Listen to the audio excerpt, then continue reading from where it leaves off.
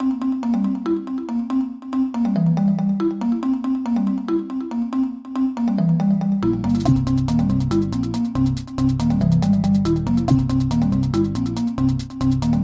so it's the end of the month, and I'm supposed to show you something I built. Unfortunately, I forgot to build the prototype I mentioned earlier. Yeah, boo, I know, should have built it. But, I forgot because, well, I mean, this week's confirmation, weekend, tomorrow's confirmation Sunday, at least for my church. So that's kind of absorbed this week. And then I was gone at Vegas and I missed Wednesday, so I've kind of been catching up over it. And mainly I just forgot. But don't worry, I still will be able to show you something I built. And I do intend to show you the prototype I've mentioned, because I think it's really cool, and if I'm going to get it to work, I definitely want to show you guys. So, luckily, I do have some things I've built before, kind of as a backup, in case I forget to build something.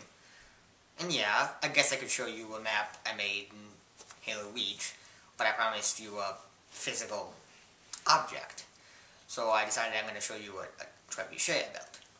I think it's pretty cool. So here we have the trebuchet. Up here is where the weight would go. In this case, I just put coins in there. Then we have the arm. Yes. And then the frame is that, and then the triangle-like piece, and then that piece sticking out, and then that piece sticking out over here. And then down over here we have the slide. I think it's called the slide.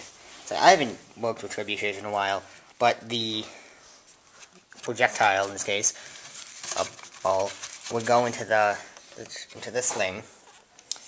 And then when you want to launch it, you'd remove this, and thus the weights would bring this around by the string, and would launch it. Right, and you'll notice there's a small hook here, which this would fly off of when it gets there, to thus launch the projectile, well, in this case, a couple meters. I mean, yeah, you guys remember my trebuchet. Remember, it's what I used in my first intro/outro. I mean, if you don't remember it, here it is.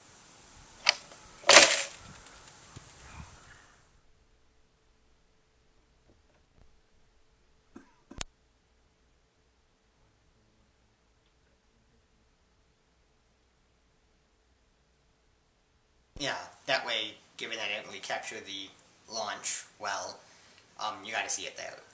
But basically, to explain that, what I did is, it would be basically launching the 0, which would hit at the end of the draw 158, to make it draw 1580, my channel name.